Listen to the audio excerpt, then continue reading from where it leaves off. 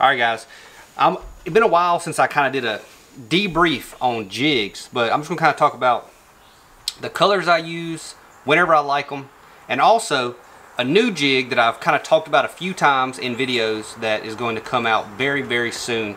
But number one, the color that started it all is Donk. Really, really good bluegill color. You know, it's got some light muted down chartreuse in it. It's got some green pumpkin with some blue glimmer on it.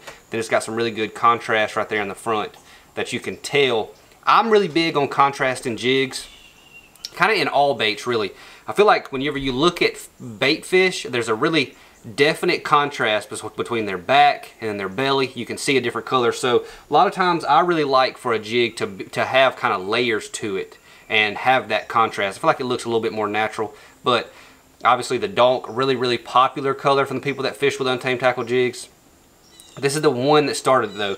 On Guntersville, my rookie year, I caught like 19 pounds the first day, and 4 of them or maybe 5 of them were on that jig. You know, it was actually a prototype at that point in time, but one of my favorite colors without a doubt. Usually use a green pumpkin trailer, something around that. Green pumpkin, I've used watermelon some, but green pumpkin is a really good standard for that.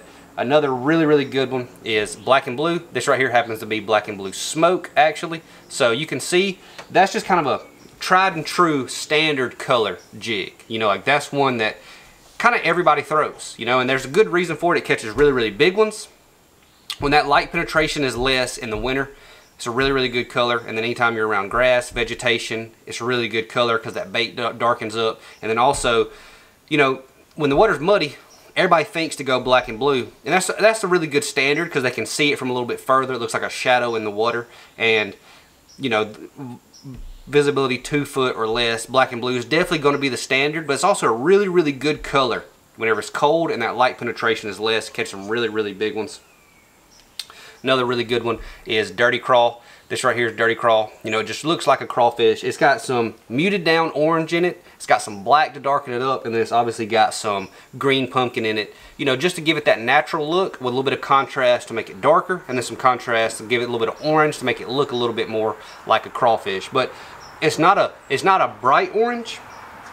As you can see, it's really a muted down orange. Like it's enough where you can see it and the fish can see it, but it's kind of muted down and not overbearing. And I like that because I like my stuff to look a little bit more natural all the time in the water. So those are the 3.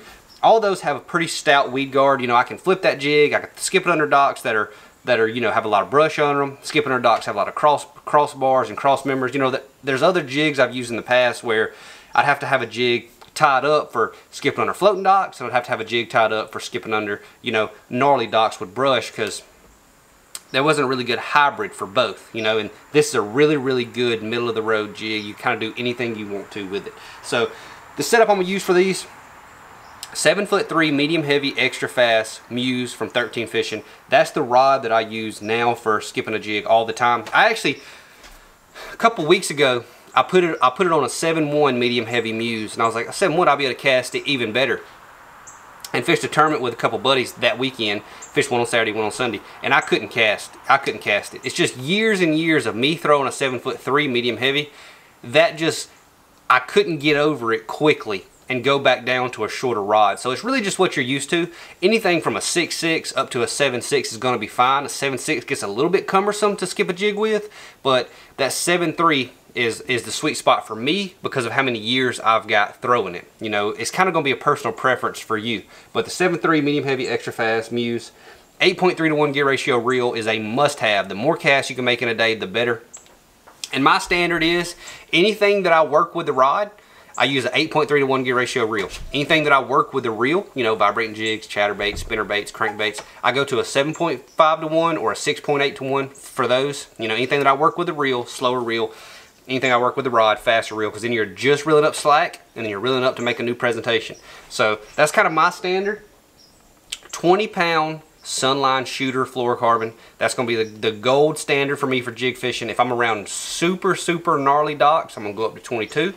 If I'm around nothing but straight floating docks that are not bad at all, sometimes in crystal clear water, I'll go down to 18 or even 16. But for the most part, that 20 is going to be the gold standard for me. So as far as trailers go, you know, there's a couple different styles that I'll use. I'll use a big one whenever I want to flip, you know, whenever we have drawdown lakes that there's not much cover left in the water. I'm going to typically go with a bigger, bulkier profile because I feel like it gets bigger bites, and I'm not trying to fish as fast because there's less cover in the water. When there's a lot of cover in the water and I want to be more efficient, I go to a smaller, more slender style profile bait. But recently, for whatever reason, it has seemed like this cleanup crawl from Crust City has just gotten more bites. I went and filmed a video the other day, and y'all probably seen that video, where I was skipping a jig and I was using the cleanup crawl, which is a really, really good trailer. And I caught them really good on it. In like 2 hours, I caught 4 or 5 fish on it. Which, skipping a jig under docks is typically a grind. Like, it typically is what it is. It's more of a grindy type of a profile, of a presentation, you know. So I'm gonna rig this up with a cleanup crawl. And I went back and fished a tournament like 2 days later, and I wasn't that smart, and I actually forgot the cleanup crawls. So I caught like a fish on it quickly, then I lost one of the legs off of it, so I had to use a regular chunk style trailer, and I actually only caught like one more bass all day skipping a jig under dock. So I went for 2 hours with this setup, and I caught 4 or 5, and I went for like 6 hours with a regular chunk and didn't catch them near as good. So you can see that right there. That's the cleanup crawl on the back of a jig. You cut it down pretty small and make a small profile. Has a really good wide surface for skipping.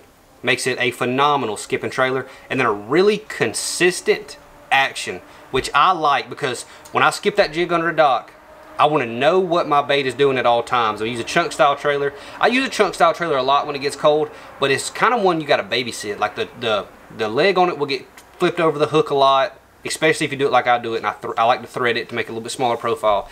The trailer will get actually twisted around itself a good bit. This bait seems to not do that at all. Like, it seems to, the legs very rarely get around the hook or anything like that, but it's just a really good, consistent jig trailer that I've been catching them really, really, really good on this year. So that's kind of the setup that I use, and you can kind of see the difference in the two. One's a chunk style, one's a, you know, cleanup crawl style. This bait has almost no action at all. This bait has a ton of action, and it seemed like the more action has played a little bit better, you know, in the past 2 or 3 weeks. So definitely have been experimenting with it back and forth, though. You know, that's just kind of how I am. Whenever I got line coming out, I guess that's on a dang spool. I was wondering what that was. I thought it was trash line, but I guess it's my leader line out of my center box. So, but I always, the way that I am when I fun fish, I always play with baits and try to figure out if one is actually better than the other. You know, because a lot of times if you throw by an aggressive one, he's just gonna bite. But that's not always the case. Sometimes there's little nuances to these baits that make the fish actually trigger.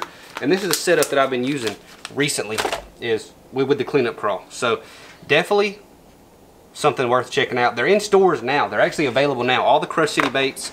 I've got a freeloader right here, rigged up. All these baits are available right now. They're for sale at some of the major retailers, and that's kind of pretty exciting for us at the Crust City team, because they have not been available for a while, and everybody's known about them for a while because my boy Wheeler won a pretty decent sized tournament on them. You know, he won them 100 grand this year on Gunnersville and on the freeloader, and everybody's been wanting them ever since, and now they're available, so you can get them. But you better act fast, because I think they're going to sell out pretty fast. But anyways, that's kind of my jig setup. Probably about to go catch 1 or 2 on it, though. Do you think any elite events will be won on a jig this year? Or will it play at all? I don't think so. You don't think so? I don't think so at all. We just don't have a schedule for it, you know. There's some opens that I see could definitely win on a jig, you know, shallow. And then there's some other tournament schedules like the NPFL. They've got a couple that I think could be won on a jig because the time of the year and the lakes they're going to.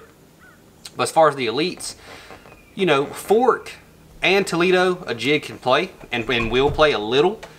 But as far as the win, I don't see it happening this year. I better get the new jig, shouldn't I?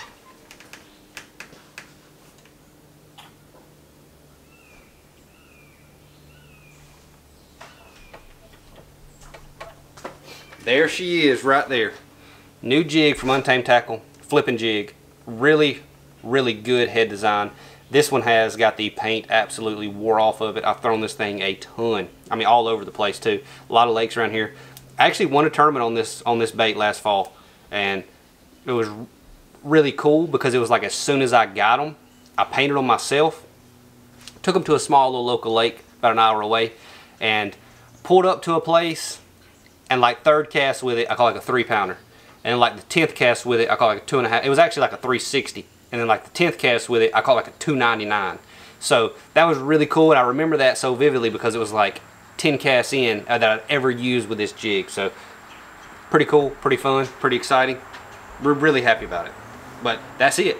It's going to be a really good flipping jig. The Ace has a head design that really makes it skip extremely well, and the other jig will skip too, but the Ace skips super well.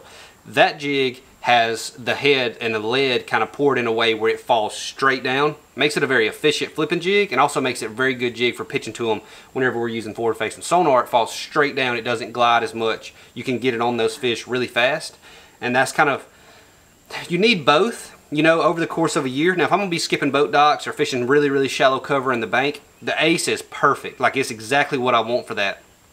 But flipping super heavy cover and then, you know, fishing a little bit deeper, I like for that jig to fall straight down and get down a little bit more fast and a little bit faster and a little more efficiently. So kind of a hole in the lineup that we needed to plug, and now it's been plugged, and this bait will be out very soon. So pretty exciting. Sucker's got a really beefy 4/0 hook for throwing on a 7'6" heavy, 7'6" medium heavy, 22-pound sunline shooter is the one I've been throwing this on, and then flipping it in some gnarly stuff, and then getting them out. Came in second in a tournament a couple weeks ago and caught a couple of them flipping that jig, a couple really key ones flipping that jig, you know, in current and in big log jams and stuff like that. So it's really been a player for me, and pretty excited to see y'all's reception to it, because I think it's a phenomenal flipping jig. But without further ado, what else we got on jigs, Hunter? That's all. That we covered it? It's all good? All right. I also had a baby. Uh-oh. Why we do that for? I was just getting way too much sleep before, you know, so I decided to have a baby and kind of cut down on that a little bit. So we did have a baby. Hunter's holding him right now behind the camera. And he's cute. He is cute. That's all. He's cute and hungry, and that's pretty much all the time. So appreciate it, guys. We about to go fishing.